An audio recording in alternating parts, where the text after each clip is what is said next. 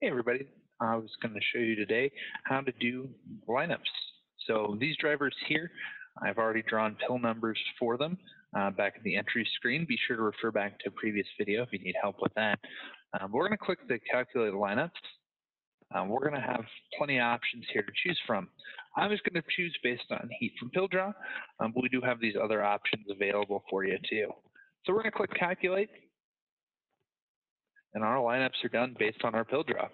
If I need to move any drivers for whatever reason, say sample driver 5 here is a rookie and he doesn't want to start at the front, we can click and just drag him all the way to the back. We can also move him to the completely different race if we needed to. And we have a few other options here when it comes to these races. We can share them on our Facebook or Twitter pages. We can look at the media results, or we can just click this button to go to the results. All right, thanks very much for watching, and I hope you have a great day.